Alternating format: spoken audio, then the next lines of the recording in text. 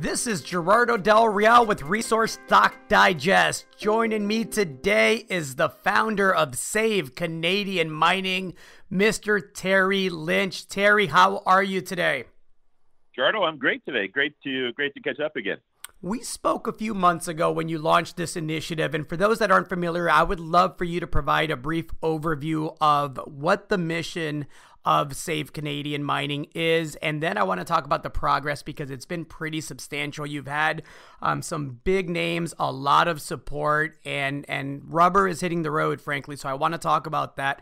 But again, for those not familiar, what is Save Canadian Mining?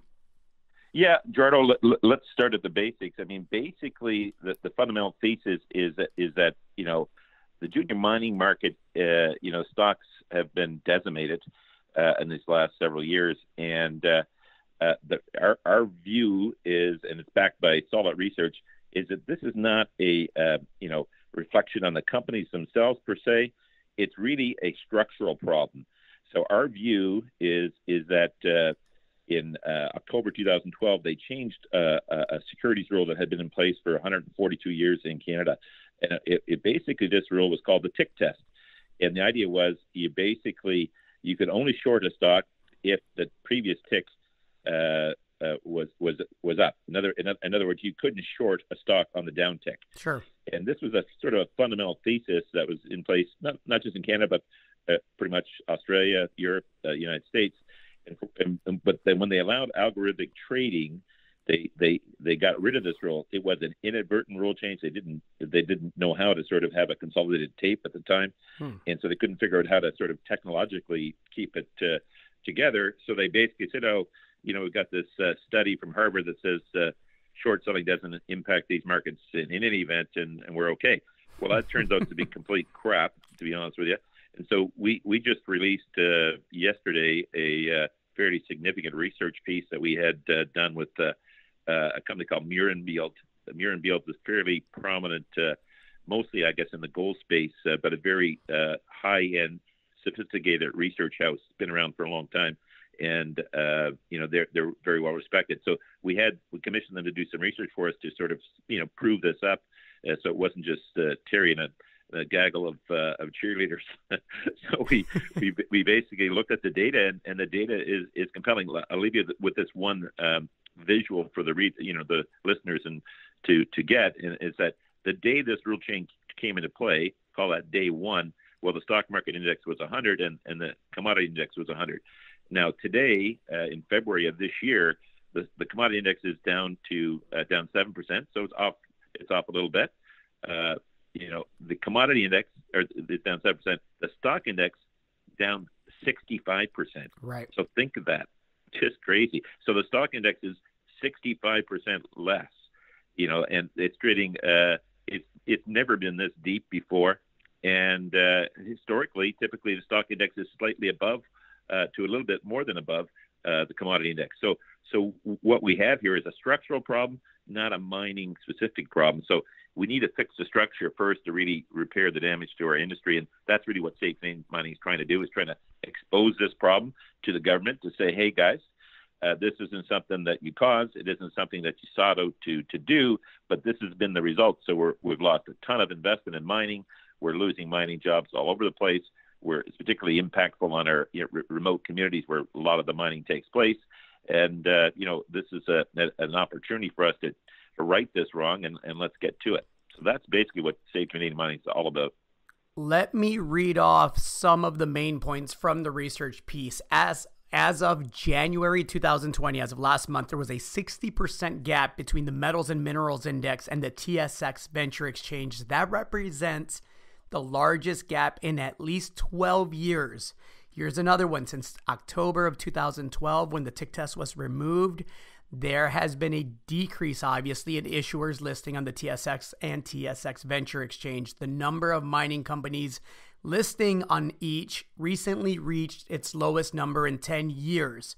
Equity capital raised by junior mining companies on the TSX Venture Exchange is a fraction of what was raised prior to 2012. During the recession of 2008-2009, equity raised by junior mining companies on the TSX Venture Exchange averaged $2.9 billion, which represents 42% more than equity raised by the same sector in 2019. And lastly, between 2011 and 2018, there was a 62.5% drop in spending on local economic activity in Canada by Canadian mining companies. Now, I'll play devil's advocate a bit and say that there's been less issuers because there was a misallocation, a large misallocation of capital during the last bull market. I think we could both agree that's probably true, but I don't believe that comes anywhere near explaining the divergence in capital raised and issuers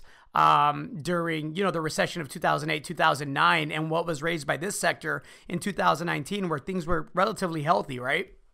Yeah, well, that's the thing. I think you hit it on the nail on the head. I mean, the commodity decline is probably reversed and trending north, where we're trying to get into a better commodity cycle. And typically, this is when the equity raises start to pick up and people start to invest. But that hasn't happened this time. And I think that the reason that is before us, it's basically a structural reason. It's like, it's super difficult to motivate investors to invest into this wall of selling. If you have a good, short of having spectacular, like Great Bear-like discoveries, even like really good news doesn't get rewarded. So it's tough to get investors motivated in these circumstances. But I think the good news is, in my view, that the government recognize this is a problem, and I think there's going to be a serious move to address it. So let's talk about that. I know that you're having high-level behind-the-scenes discussions. I know a lot of those are confidential, but I would love for you to provide some context, Terry, as to what you're hoping to accomplish. Let's not get into, promises or pie-in-the-sky things. Of course. Let's talk about what you're hoping to do. Yeah, so the first thing we wanted to do was to make sure they understood the issue. So we've been able to and we've focused, because obviously we're a volunteer organization, and nobody's getting paid to do this. It's all been done by everyone supporting their time and money in to help us move forward.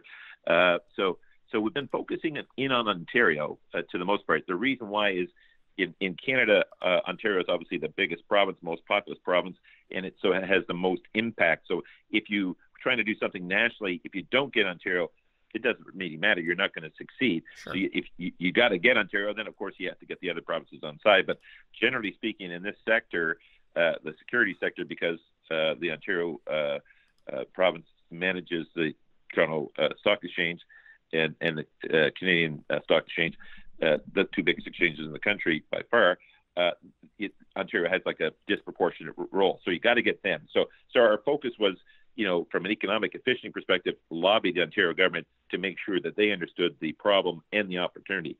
So I can say that we've been very successful in getting audiences with the government at senior levels, at ministerial levels, of the Minister of Small Business, Minister of Mines, Minister of Finance, speaking to them and making them aware of the problem. So I would say the government is now fully aware of the issue, and they're quite concerned about it. Wasn't something that they had seen before, and now they realize, wow, this is a big issue. And so now it's going through the process as things do with government deliberations as to how do you solve it. So I think that's where we're at now. So we're working with the government to work within their system and structure and timing to find an appropriate way to solve the problem. And so I feel super encouraged, personally as an investor, that this is going to come to fruition. I don't see it as an if thing anymore. I see it as a when. Will it happen? Earliest could be sort of fall of this year, and probably latest is sort of spring, summer of 2021. But I believe this will change, and this will have a phenomenal impact, I believe, on junior mining. I think there's 2 points worth making, and correct me if I'm wrong, Terry, but the first one is obviously this has an economic impact in the hundreds of millions of dollars, both directly and indirectly, right? And then the second one is you're not going to the government and asking for tax breaks. You're not going for them to them and saying, we want you to subsidize this in any way. All you're asking for is a reinstatement of something that was the norm for over a century, correct? Yeah, and that's the really amazing thing. I mean, the government, guys jokingly say, "Well, you're like the first guy here that's not asking for money from us." So I'm saying, guys, I want to give you money because I tell you, if we can get these rule changes, investors will come back because there'll be a once in a lifetime opportunity, in addition to obviously the commodity cycle turn, to get in on these super bargain deals across the board and ride the revival. So investment will happen, and I think government recognizes that that would be a good thing, for the economy in Ontario and across the country. So, I think they'll find their way through to supporting this.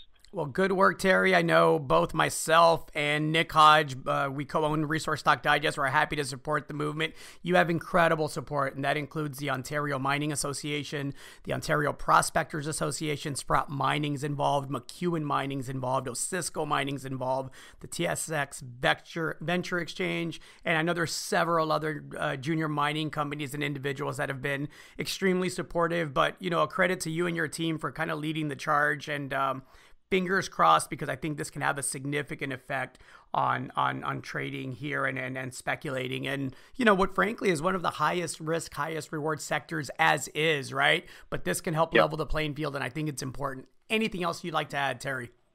Yeah, you know what I would say, to your listeners, if you're a junior mining investor, by all means, please come by SaveCanadianMining.com and sign in, show your support by registering. If you're a junior mining company, sign in and show your support and consider donating to the cause, because obviously, while we're not paying, Terry or any of his friends, lobbyists and agencies and stuff that are keeping this sort of front of the press and front of the government mind, they do cost money. Not a lot, but, we do need to continue to sort of press the case probably for the next, 8 to 12 months to make sure we get this across the finish line, because like I've been saying to the people that have joined us, the Eric Sprotts and the Sean Ruzin, Rob McEwen, these types of people, they get it because they recognize, well, they've got huge investments in junior mining, and obviously this will be a total game changer. So it's the best IR these companies could spend is to get behind Save Canadian Mining, because it's the reason why it's going to be different this time, Gerardo. Because I'm out there. I'm obviously a junior mining company. People say, well, why should I invest now? Why is it going to be different this time? That's the question we all get. And you know what? It's a tough one if you can't sort of speak to something structural like this, because you know what?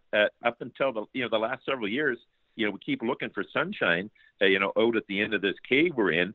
And quite often it's the train that's running us over, So, but this time I really feel it is different.